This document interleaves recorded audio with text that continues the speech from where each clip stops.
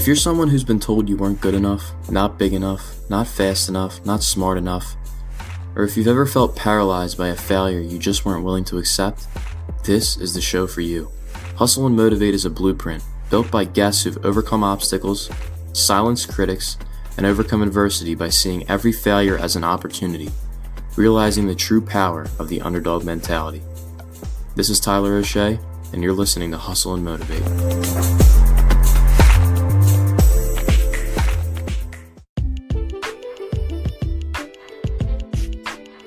Brittany Gilman spent the better part of her early life as an athlete. From skiing at 2 years old to snowboarding professionally to strength training, she was always driven to be the best. But after an internship turned out to be a complete waste of time, Brittany decided, right then and there, to launch her own sports agency. It wasn't easy, and she learned as she went along, but soon all the hard work paid off. Now, more than 10 years later, BG Sports Enterprises is an international brand development agency that's worked with the likes of Roman Harper, Ezekiel Elliott, Jermon Bushrod, and many others. Here is founder and CEO of BG Sports, Brittany Gilman. Can you tell me a little bit about your childhood and how you got started in sports? Well, I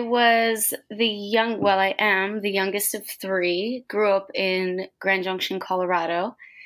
My brother kind of set the standard for all of us siblings in terms of he was very athletic and straight A student, and my sister followed in his footsteps. And so subconsciously, I think it was just kind of in me that this is really the only way to go through life, by being the best that you can be and getting A's on everything and being the top athlete. So from a very young age, it was instilled in me, even if my parents didn't, they were never very pushy. They were never, you have to do this, you have to do that.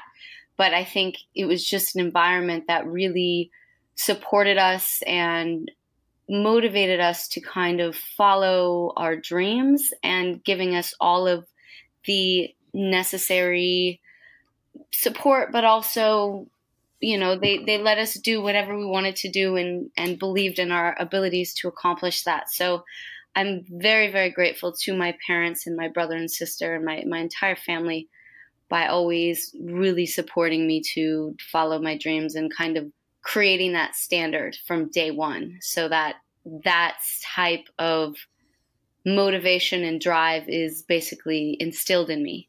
Mm-hmm. So that was growing up young, and I started skiing at age 2.5, snow skiing. Wow. Yep. My dad put us on skis at a very young age, and then used peanut M&Ms and would put them in the snow. And that would be how my mom and dad both taught us how to ski. And that was kind of the way for us to learn how to turn. And they would use the leashes. So even at a young age, you have a little leash attached to you, to your parents. So I never was able to kind of get too much out of control. But that was also something from a very young age that I was introduced to a lot of sports, as well as water skiing. I think I got up on one water ski when I was 7 or 8. And that was, my grandparents have a cabin up in the mountains on a beautiful lake, and that was kind of the summers for us. So lots of cousins, and we all were in a quick rush to see who could get up on one ski first, and then we would ride it on the cabin wall, and it was just this big thing. So I think from a very young age, I was taught to be fearless, and that's something that our society focuses on instilling in people, is fear. So for me, it was kind of from a very young age, I'm water skiing and ski racing. And then when I was 12, I decided to rebel, and I wanted to snowboard, which at the time was not positively looked upon by most skiers, as they thought snowboarders were annoying and called them knuckle draggers and hoodlums and things of that nature. But I was very drawn to snowboarding. So I think it was 11 when I competed in the Junior Olympics for skiing and did pretty well. I think I got third, I won the slalom in Crested Butte, Colorado. And then after that, I was like, you know what? I'm going to rebel, and I am going to become a snowboarder and be the only one in my family to snowboard. And that's what I did. And I ended up falling head over heels in love with the sport. And in high school, when it came time to decide, as you get older and you kind of have to make choices, where do I really want to focus my energy? I chose snowboarding because it was the most fun out of all the sports that I participated in. And thus that was the beginning of my snowboard journey. And I started competing within 2 years, I think, of learning. And I was competing professionally by the time I was 17, and made the Junior Olympic snowboard team when I was 19. And for 5 years competed professionally, traveled all over, did tremendous amount of competitions and photo shoots, and had sponsors. And this was all while I was getting my undergraduate degree at University of Colorado. So that was quite challenging time period, as I had to split my time between competing professionally in snowboarding and studying kinesiology, which was the equivalent of pre-med.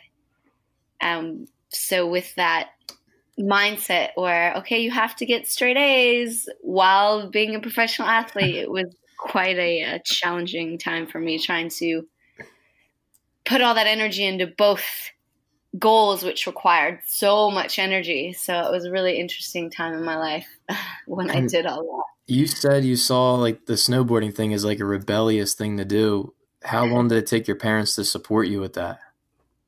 They supported me from day one. My mom, she was never in her mind that she wanted me to do this or that. She was more along the lines of, she wanted us to be happy. So whatever we wanted to do, as long as we were safe, she would support it. And my dad, he gave me a hard time for a little while, but same type thing. He was very much supportive in terms of realized that I was very passionate towards snowboarding. So although he wasn't very happy initially, eventually he realized that this was something that I really loved, and he ended up supporting me tremendously throughout my entire snowboard career. So it wasn't too bad, but I still to this day get a little bit of push from my family, but it's all in love. And what was the transition like from skiing to snowboarding? Because it's a lot different.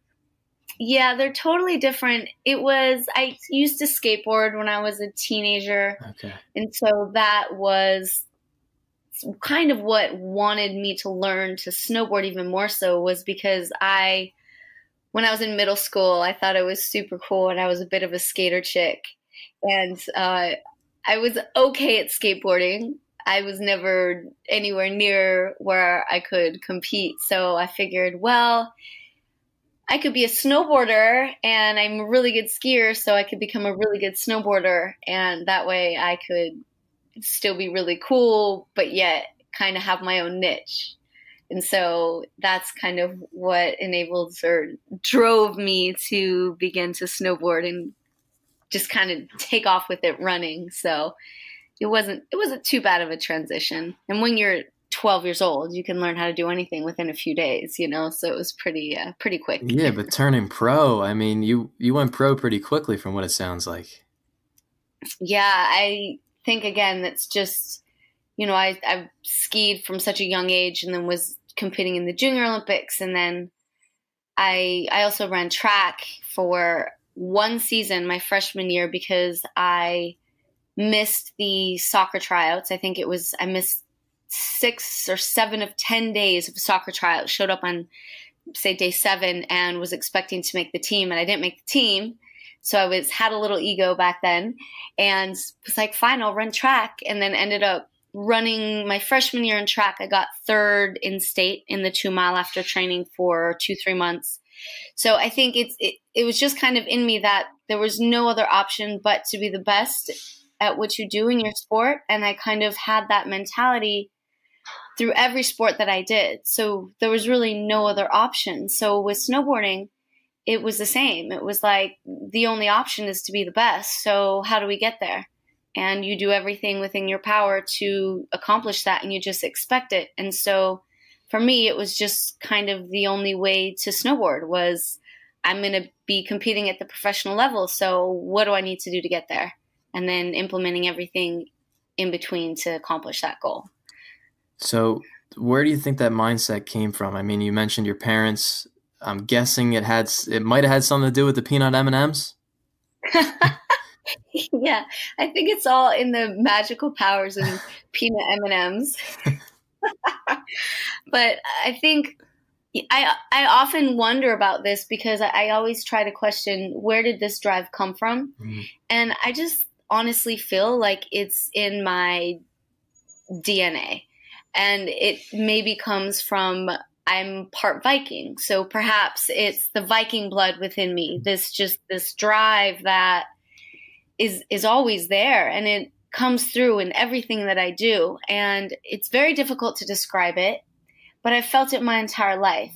So I think that I was never in a place where I was pressured growing up. It was always, we support you to do whatever you want to do that makes you happy. And I am forever grateful to my family for raising me in such an incredible environment that cultivated creativity and hard work, but never doubted me in terms of, oh, you want to go to Europe when you're 19 by yourself? Okay, we trust you. We're going to support you to do this. So I think it's just from day one, as soon as I came to this earth, it was kind of something, it was an environment that I was raised in. And again, it's in my DNA. So it's hard to pinpoint exactly where it comes from. But yeah, I think my family, my DNA, my grandparents and ancestors. So it's just in me. And you mentioned it earlier, balancing the college workload while you were traveling with the Olympic team. How did you manage all that stuff? Well, it was the Junior Olympic team. So it wasn't like traveling with the Olympic team. So I have to be sure I'm clear on that, because This was when I was 19. So the Junior Olympic team, you still have to then make the Olympic team. So just to make sure we get that right. But it was tremendously difficult. I was very young. I went to college when I was 17 and graduated when I was 21. Or 22, December. I'm an August baby, so I graduated in December. I did 4.5 years to graduate college because during the winters I would go to school Monday, Tuesday, Wednesday, and then I would miss Thursday and Friday of almost every week because I had to travel to competitions. So to me, one of the biggest things when I look back at this time in my life, and you realize how much of sport is mental, the mental game that you play. You can have the physical capabilities, but so much of it is the ability to translate the physical capabilities into controlling the mental part. And snowboarding, because I competed in the half pipe, it's so much mental. You can learn a trick and create your run for half pipe, which if you're not familiar with the half pipe, it's a very long U-jump on a slope, and you drop in and you go up the wall, you do a trick and you land and you come back down. And so depending on how long the pipe is, you're doing, 6 to 10 tricks. And so you can learn these tricks and practice them over and over and over and over. But when it comes to competing and you're standing at the top of the half pipe ready to drop in with who knows how many people watching you, television and whatnot, and this goes for every sport, it's the mindset and the mental that is going to determine how well you perform. And because during my competitive years, I was studying kinesiology, which was all the sciences. So we're talking physics, chemistry, organic chemistry, biochemistry, kinesiology, calculus, all these incredible subjects that require a tremendous amount of brain power. I feel as though I never fully accomplished my ultimate level, which I could have snowboarding while I was competing, because so much of my mental energy was put into school and studying. And I wouldn't let myself not get great grades. So that to me is the one thing in my life where I look back and I always wonder, if I were to have focused 100% my mental energy on snowboarding, who knows where else I could have taken it. So having to learn how to balance that was tremendously difficult, all while trying to balance having an actual life, because I spent almost all of my time studying, training, traveling, or competing. That it was very much kind of all over the board. So it was really challenging, and I think that I learned a lot, and I'm able now, present day, to balance a lot of things. But I still, it's the one thing in my life where I always wonder, what if? Yeah. And after graduation, you did pursue the snowboarding full time, right? I did, but for a very short period of time. I graduated in December, and I moved to Mammoth Lakes, California. And I was so excited to snowboard full time, and I just couldn't wait. So I moved to the mecca of snowboarding, and I was very blessed to have my dad or my family pay for my undergraduate. But as soon as I graduated, they cut me off. Mm-hmm. So I now was free to do whatever I wanted, wherever I wanted. I had my degree. I had all these things I had accomplished. And now I'm let out into the real world. So I moved to Mammoth. I had no money, and I wanted to just snowboard full time. My living arrangements were very interesting because I didn't have any income, so I had to figure out a way to pay for rent. So I lived in an A-frame with 3 guys, and none of them had money. So, and this is in the middle of the winter. So we lived in this A-frame in Mammoth, and no one had money to pay for heat, really. So we kept the thermostat at 60 degrees. Now, mind you, we're living in a mountain town in the middle of winter where you're getting 3 feet of snow in 3 hours, and nobody wants to pay for heat. So it was freezing in our house. And we had a wood-burning stove, which we would keep full of wood, but we had to pay for wood as well. So that was really interesting. I got a job at a country club as a trainer, because at that time when I was in college, I also got certified as a strength conditioning specialist and a personal trainer. Because while I was in school and snowboarding, I had another goal, thinking, okay, when I'm done snowboarding, I want to be the first female strength and conditioning coach in the NFL. So that was something that I was also working towards, knowing when I'm done snowboarding, this will be my next career. So I got a job as a trainer, and we didn't have any warm water at the house, so I would shower at work. And I didn't really have any money, so I bought an airbed from Walmart at the time, and it somehow got a hole in it. So I would go to sleep on this air mattress, and then I'd wake up on the floor. Jeez. So that was kind of the time in my life where it was very, very challenging.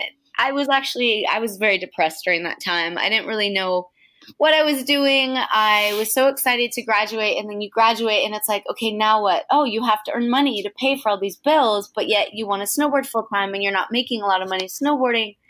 So it was really challenging. And then I switched my boot sponsors, and I ended up developing these things called pump bumps, which were growths kind of like a bone spur, but it was all a result of the pressure of the boots that were pushing that I didn't realize when I first got them. So I actually was injured almost that entire season, and I couldn't even train. So it was a very depressing time for me. And that's when I decided to take a break. And I was only up there one season, and I was just miserable. And I decided to move to Los Angeles to take an internship at University of Southern California with the football team as a strength conditioning coach. So I moved down to Los Angeles, was doing this internship for the summer, and at the end of the summer, they said that I could stay the whole season. And this is back when USC was going on its 3rd national championship. So I ended up staying in Los Angeles. It's crazy. Yeah. And what was that experience like? I mean, they had a bunch of studs on those teams. Oh my goodness. There's nothing you could compare to that experience, yet at the same time, probably one of the most challenging years of my life. And it was my initiation into working into a male-dominated environment. There was only 2 women that were working in the weight room, myself and one other coach, and the rest was men. And we're talking men in college, men that were right out of college doing graduate assistantship positions, all the way up to your head coach, which was Coach Carroll at the time, which I'm very, very grateful to have had the opportunity to work under such an icon and inspiring individual. So that was just a tremendous experience, but yet it was also a very hostile experience, as people did not want me to succeed. There were a few that did, but the majority did not. So they did a lot of things that challenged me and made it a very uncomfortable working environment, as well as being a female. And, you know, to this day, I look back and I'm like, well, shoot, there's probably a lot of things that I could have, you know, probably a lot of illegal stuff going on in terms of how I was treated and the things they made me do. And, you know, but again, it built character, and it really kind of, it hardened me up, which is terrible to say. But when you work in sports in an environment such as this, you really have to have thick skin. And coming from Colorado, where you assume everyone's great, you're very friendly, you're very genuine, to USC football, where you're surrounded by Los Angeles and the entertainment industry, tons of money everywhere, and a ton of egos. So it was quite the learning experience for me. And it was, I'm actually writing a book on this entire process and my life and everything that's led me to this point. But my years at USC is going to be a few chapters. Yeah, I can imagine. Yeah. So it was challenging, but at the same time, you're working with the number one college football team in the country, full of superstars. We're talking Reggie Bush, Lendale White, Dwayne Jarrett, Frosty Rucker, Clay Matthews. I mean, I could go on and on about the guys on that team. And you ended up at Auburn after that? Yes. So I was at USC for a year. I was unpaid during that year, mind you. So I'd be at work around 5:45 in the morning, 5:30 in the morning, in time for 6 a.m. workouts. And I wouldn't leave until probably 6:37 p.m. And then I would go work my personal training job. At the time, I was working at the Gold's Gym downtown LA. And I would work my personal training job for about 3 to 4 hours, and then I would go home and do it all over again. And all my money went to rent, because rent was so expensive, and I wasn't only getting paid, you know, a couple hours a day. So that was just 24/7 working. And I did that for a year. And then I realized that there wasn't any paid positions or opportunities for me to progress at USC.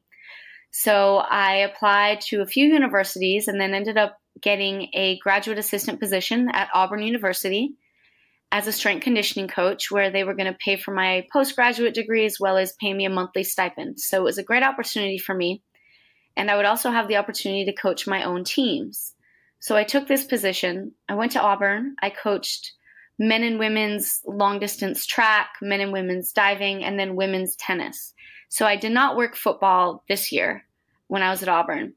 And I realized during the time that I was at Auburn that being a strength conditioning coach wasn't the lifestyle that I wanted. Although I did love working with athletes, I wanted to work with football again, and I wanted to kind of learn the business side of sports, which at the time I had no real experience in marketing or PR or digital branding or anything like that. I had only experienced being an agent / manager of myself, getting my own sponsorships, and then clearly the training and athlete perspective of the industry. So Auburn was tremendous. I absolutely loved it. I was only there a year, finished my master's in a year, and then moved back to LA to pursue my sports marketing career. And this entire time I was still thinking in the back of my head, okay, I'm going to go back to snowboarding when I'm ready, because I always had it and I just wanted to take a break from snowboarding. And it just so happened that I just had momentum in this other area and this other goal of mine that kept coming, and I just never went back to competing in snowboarding, which is bizarre to me to this day, because I'm just like, I just stopped. It wasn't that anything crazy happened. I just changed my focus to another area, another goal path, of mine, and I just continued on that path. So that's always really interesting because I get asked, why did I stop snowboarding? And it wasn't anything definitive. It just kind of happened. But yeah, so moved to LA, got an internship at a sports marketing agency. They basically told me, we don't need your services, but if you want to come into the office and observe, you're welcome to. So I was only there for 2 months, maybe, realized it was a complete waste of my time because So did you move back there just for that internship? Yeah, I mean, it was for the internship, but it's also Auburn. For the opportunity. Yeah, like I knew that I wasn't going to be able to pursue this career in Auburn, Alabama. And so I knew I had to be somewhere. And LA was where I had lived. That's where all my friends were. I had family in LA. So I just decided, where is the best place for me to accomplish this? And, I got an internship. So yes, move back to LA. So I did that. And then I was only there 2 months. And I decided, you know what? I'm just going to start my own agency. I know professional athletes. I'll learn this as I go. So I started BG Sports in 2007. My very first client was Roman Harper, who at the time was a young player out of Alabama who played for the Saints. So I called Roman and I said, Roman, we should work together. And Roman laughed and was like, well, what are you going to do, B? And I said, just give me the opportunity. Just let me show you. We'll do marketing, brand partnerships, endorsements. Just let me show you. And Roman did. And I worked for Roman for 2 years before he ever paid me. And during that time was just learning how to build my network, learning what is PR? How do you do PR? Who do you speak to? How can you leverage a player to get opportunities? And I learned everything as I went.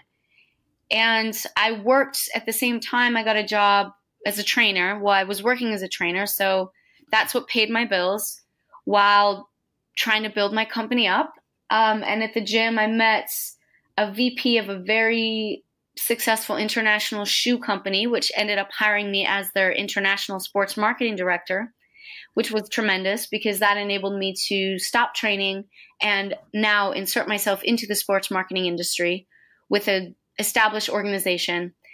And then from there, I worked for them for about 1.5 years, maybe 2 years. And then after that, I went full-time with BG Sports. And since then, it's just been a tremendous whirlwind of how many years now? I don't even want to say it, over 10 years of just nonstop hustling and grinding and growing. And yeah, so that's quite a long story, but that's kind of the cliff notes of my journey to date.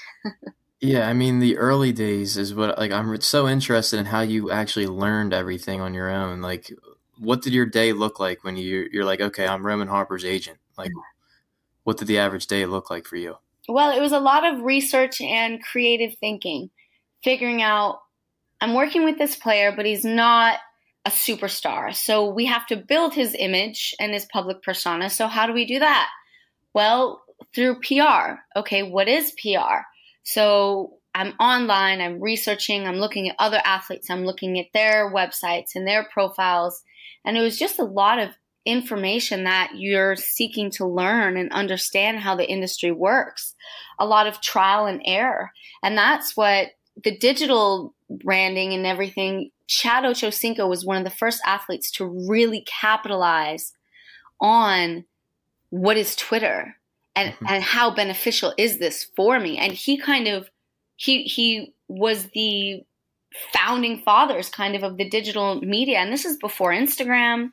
We had Facebook, or first we had MySpace, and then there was Facebook, and then comes Twitter, and then comes Instagram, which of course we all know has changed our entire world, has changed so many different industries.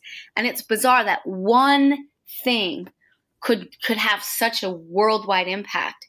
So before all that, it was just a matter of research and learning and figuring out what works, what doesn't work. Let's try this. Let's try that. Let's contact this company. Let's pitch to this company. Let's work with this company. And it was just, you learn as you go. And to me, that's the best way to learn. You can sit in a classroom and read books and take notes and listen to people speak. But unless you actually do it yourself, that's the quickest and best way to learn how to do anything, is actually experiencing it, having to problem solve, having to deal with real world issues, real communication with individuals, and learning how to deal with different types of individuals and types of personalities.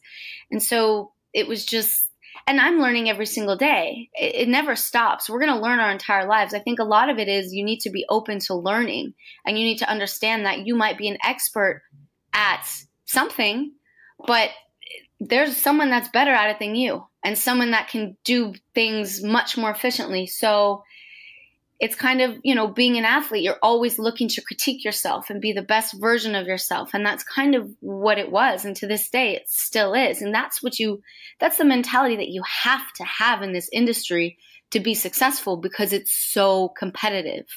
It's so competitive. And expanding from your first client in Roman Harper, I mean, how did that work? I mean, I'm sure it involved all the networking, relationship building. And can you kind of tell people, people who want to work in sports, how they can build their network? Well, I think one of the most important things to understand is that your reputation is worth more than any amount of money you could ever receive.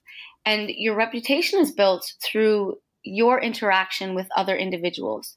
And especially in sports and entertainment and these industries where so much of it is, quote, entertainment, such as sports is entertainment. Mm-hmm. There's a lot of negativity. There's a lot of dishonesty. There's a lot of others using each other and others viewing another individual as a stepping stone. What can you do for me? How can I use you to get to where I want to go? Yeah. And these are things that I was raised with: integrity, character, to come from a place of pure intent, to always do the right thing, to never take advantage of individuals, that we're all equal human, no matter if it's someone working as a janitor versus someone as a president of a massive corporation. We're all humans at the end of the day.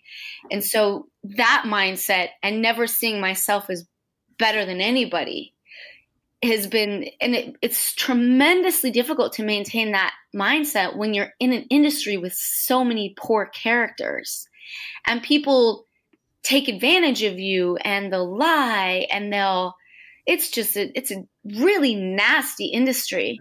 And so that's something that I think, and again, I'm so grateful to my family and my parents for raising me with such, honesty and integrity, because even though it's challenged all the time, that type of mindset, and the mindset where you're here to help the world, you're not here to take advantage of anyone. You know that, okay, I'm great at this person is great at this person's great at this, and you maintain your humility, that will surpass any overnight fame. Or even if someone suddenly accomplishes something great, how did they get there? How did they get to that point? What was their intent to get to that point? Because that type of intent will not last. So that's, for me, like, you think, okay, no matter what you do, no matter what your experience day in and day out, you have to, you got to focus on yourself. Like, can you look at yourself in the mirror at the end of every single day and truly say, I was the best person I could be today? And if not, being able to say, you know what, I was judgmental today, or I lied, or I cheated, or whatever the case may be. You got to be honest with yourself, because ultimately you're the only person you're guaranteed to go to bed with for the rest of your life.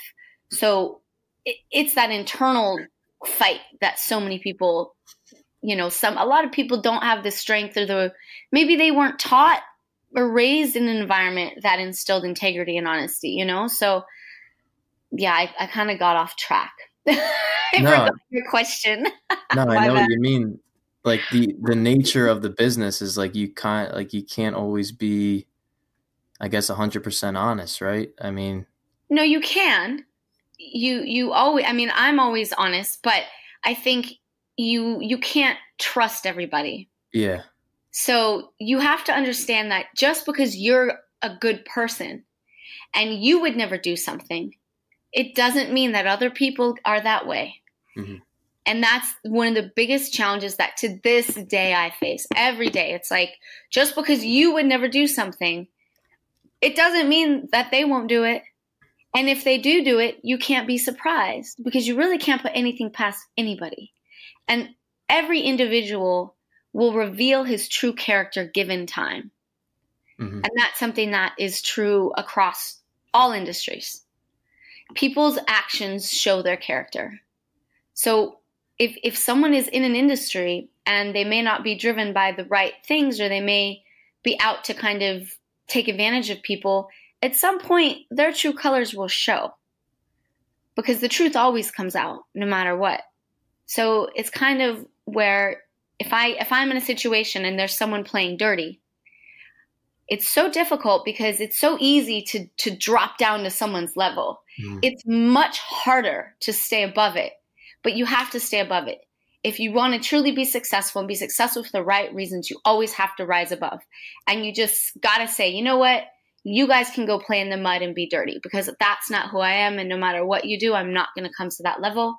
So go ahead, play in the mud. I'm going to come over here and continue on my path. And that's often very hard to do because sometimes you feel as though people can make you look bad. People take advantage of you. And in this industry, in the sports industry, I run into it a lot. And it's really, it rattles you to the core. Mm-hmm. And things happen where you're like, oh my gosh, I can't believe that they would do that. But they do. And it's a very, very challenging industry. So I do tell a lot of people that when they want to get into the sports industry, you kind of have to understand what you're getting yourself into, and you have to have extremely thick skin, because if you don't, there's no way that you're going to reach a high level of success. You will be eaten alive. So that's something that I have to communicate properly. And I'm always very honest with people. So I don't want to get us too off track, but have you ever seen Ballers on HBO? Oh, yes. That's the perfect representation of my life. How accurate would you say that is? It's extremely accurate. I like to say to people who are unfamiliar with sports and how the industry works, I often say that my lifestyle is a mix between Jerry Maguire and Ballers. So I've been very blessed to work with so many incredible athletes. And I've worked with other incredible athletes that have been a bit challenging, but it's all been for learning and whatnot. And I've had some crazy experiences, but that's a very, very accurate show. Very accurate. So getting back to BG Sports, can you give our listeners a kind of an overview of what your agency offers? Yes. So present day, we are an international branding agency. So based in Los Angeles, this is our headquarters, but we're also based in London, which has been over the past 4 years one of our main focuses in terms of expanding internationally, and how can we offer additional services that very few can offer to our clients, athletes, brands, and media that kind of can take their company and brand to the next level. So we offer services from brand development, brand launches, and international branding, which includes, because it's kind of, branding is a bit of the umbrella that overlooks all of the other services.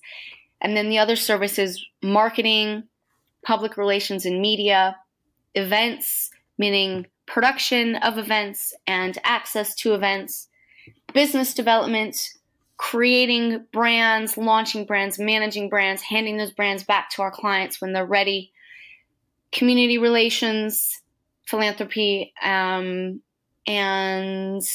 also now we have expanded a bit into lifestyle services, so concierge, as well as, say, for example, athletes that want to tap into the European fashion world. So that's something that we also provide. And on an entire different level, we were in development of an app and a platform that I basically created to put BG Sports out of business. So that's a tremendous project. It's called BPOP. It stands for Brand Promotional Opportunities. It's an app and a website that we've been developing for 6 years, and hopefully we'll be launching within the next 6 months. So that's a completely separate but very relevant project that I've been working on as well. Wow, that's really exciting. I mean, yeah. to think it all started as just, one woman show. And is it still a small, is it still a small business, small company? Well, you could say we're a boutique agency, but because of the nature of the business, we're not an agency that has just full-time employees all the time. Yeah. Because our projects and clients, they shift and they work and they're all over the world. So it's really the way I basically have developed the company is that we have a lot of people that work with BG Sports, but a lot of them are, okay, they're working with us these 3 months of the year or these 6 months or maybe just a month. Maybe we need assistance with one of our big events in London and I have to bring in 5 people that work with us in the UK. So due to the nature of the industry and how things change and shift and mold, that's kind of the way that I created the company. And so we have partners worldwide, which is tremendous, all over Europe and all over the US. So it's quite the group of individuals that are tremendously talented. And I'm so grateful to have so many inspiring people that are part of our team. So I just have one more question. I could ask you so many questions, but I don't want to take too much time. But going back to the time you're on that air bed or whatever, you're waking up and you're not really sure what you're doing with your life. And I'm sure there's a lot of kids out there that just graduated college and they're not sure what they're doing. What advice do you have to people like that who, they are internally driven, but maybe they haven't found their purpose yet? I think if you don't know what your purpose is, because even to this day, like I still get confused. I think it's figuring out what are your passions, because life is very short. If we're lucky, we grow old and it goes by faster and faster. So the most important thing to me is that you're happy and that every day you enjoy what you do and you wake up and you're excited to work. If you wake up and you look at the clock and you say, oh, gosh, I have to get up, I have to go to work, I have to do this. When you're at work, if you're just looking at the clock, you can't wait for your lunch break, you can't wait to get off work, and then you get off work and you feel like you're free. That may not necessarily be your passion. So if you don't know what your passion is, you just have to start paying attention to where you're the most happy. What are you doing when you feel as though you're in bliss? What are you doing when time seems to stop and you're completely in that moment, being in that moment 100% fully? Those are the moments that, if you pay attention to, can help lead you to your passions. Because not everyone even knows what their passions are. Not all of us have ever even been exposed to what our true passion is. You might happen to be on a trip somewhere and you might meet someone, or you might be introduced to a book that'll change your entire world. So I think it's a matter of just trying to pay attention to the present moment and being in that moment and paying attention to what your heart tells you. If you love something, there's a way to make money doing it. I created my company out of absolutely nothing. I created my dream job, and I'm still creating my dream job. And I've been able to live a very successful life by creating something out of nothing. So I think that's what's so important, is to understand how powerful we all are, how powerful your mind is. What you can create anything you want, but it's letting go of the fear, first and foremost, not feeling sorry for yourself, not feeling as though you're a victim of circumstance, because we are all so blessed, especially present day. And there's, clearly we still have a ton of inequality and racism and sexism in our world, but at least humans are aware now, and there's many humans that are working to make this change our world and uplift humanity. So not feeling victim to circumstance and just focusing on the present moment, focusing on what you have. I have a family, I have friends. Even if you feel like you don't have a lot, you have something. So focus on that. And that will help you to kind of decipher between, okay, I don't know what I want to do. I'm lost. I don't know what my passions are, but I know in this moment I'm happy. So maybe that means something. Maybe there's something I could do that I don't know exists yet in this space that's going to lead me to my greatest joy. Because at the end of the day, in my beliefs, that's one of the most important things, is making sure that we enjoy what we do. We're all given gifts. Some of us are better at certain things than the others. And that's a gift that we've been given to give back to humanity. So find that gift, find that passion, and go for your dreams and know that you can accomplish whatever you want to do. There's no limits except the limits that we impose upon ourselves. So that's my piece of advice for the young minds that are out there looking to accomplish greatness. Have you ever done any public speaking? I've done a few. I did I spoke to some students at Ohio State several years ago, which I loved and was very fun. And I guess when I look back to my strength conditioning days, that's basically public speaking in front of massive groups of athletes. But besides that, I haven't done too much. I would love to do more public speaking. Yeah, definitely. That and your book. I mean, your story can help a lot of people, is what I'm saying. And you could just feel the energy and the drive in your voice. Oh, thank you very much. That means a lot. So before we wrap things up, do you want to tell people where they can find you and how they can support what you got going on? Yes, of course. Social media is the easiest way to see what is up to date and going on. Our company social media account is at BG Sports Ent Inc. So that's BGSportsEntinc. And that's also our Facebook page and our Twitter. My personal page is at BG Sport, Sport, and that's on Instagram and Twitter. And then obviously Facebook, you can just put in Brittany Gilman and you will see my personal page in my profile. Our website is bgseinc.com. Awesome. And I'm going to put all that in the write-up. Everyone will be able to easily get to it. So, Brittany, thank you so much for coming on, sharing your story. I really appreciate you taking the time out of your day to come on the show. No problem. Thank you so much for having me. It's been quite the pleasure.